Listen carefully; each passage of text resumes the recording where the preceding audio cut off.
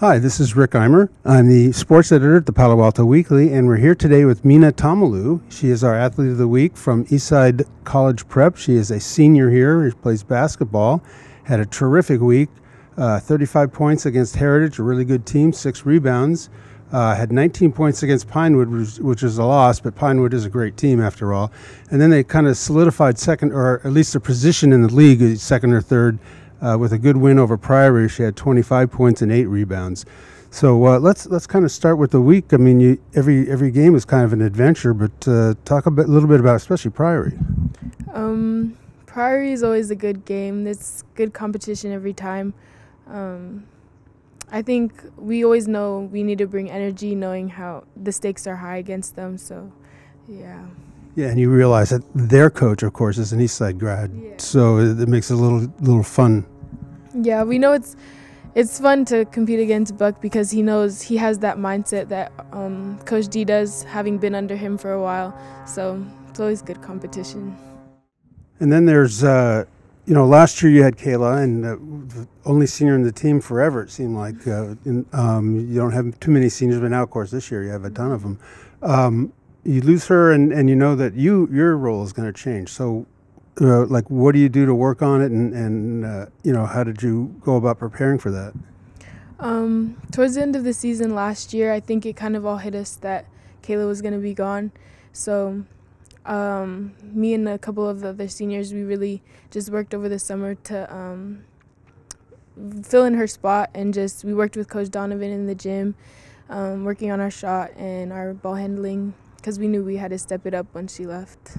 Right, and then I guess you were talking earlier about some basketball camps. Did you go there specifically with the idea to work on skills like that? Yeah, that and just to get the feel of a college I might want to go to. Oh, yeah, that's right. So we have all kinds of stuff going on. And now Eastside obviously has a great tradition. You come in this year, I know you went to the NorCals. I think you went to the regional semifinals or something. Mm-hmm. But every year it's like that's big expectation. So at the beginning of this year, do you guys sit down and say, hey, we got to continue this? Or, I mean, what's kind of the plan for the season?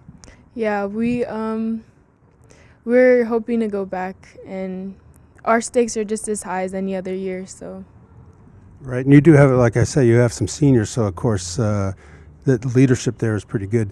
Now, you have to handle the ball a lot more. You have to drive to the basket and things. Did it take any particular time to really do that, or do you feel comfortable right away doing that? No, I think I had to get used to it in the beginning of the season. It was kind of rough trying to get used to that, but I think we're starting to get the hang of it, and I'm definitely more comfortable with handling the ball. So great. And with the seniors, Donovan always talked about somebody has to step up. Did you guys get together and say, hey, this is our team now? Yeah, we had meetings, and we just kind of just sat down and really had to just make a conscious decision that we needed to step up and play how we know how to play with or without Kayla. So you've had a couple of pretty good games. Of course, Pinewood is always good. But, when you go up against a team like Pinewood, I know that you probably play to win, obviously. But, I mean, what can you learn from a game like that? There's always a lot to learn when we play Pinewood. I think just their stamina and also, just how well they play with each other is definitely something to look at and learn from. Well, I mean, last year I remember Kayla had that, or everybody, of course, played so well together for you guys. And I just realized that Kayla's kind of an assistant coach now too. That's pretty helpful for you? Yeah, I think it's very helpful just to pick her brain about how she would lead the team and just how she went about things when she was captain. Yeah, now you've been playing with Dee Dee and Zion for a while now. Kind of talk about that relationship between you three. We're very close on and off the court, but I think on the court we just have a good chemistry. We know what each other likes to do on the court, and we know each other's strengths and weaknesses, and I think that helps. Great. So we have been talking to Mina Tameilau. I had to remember that last name. And she's been our Athlete of the Week, and congratulations. Thank you.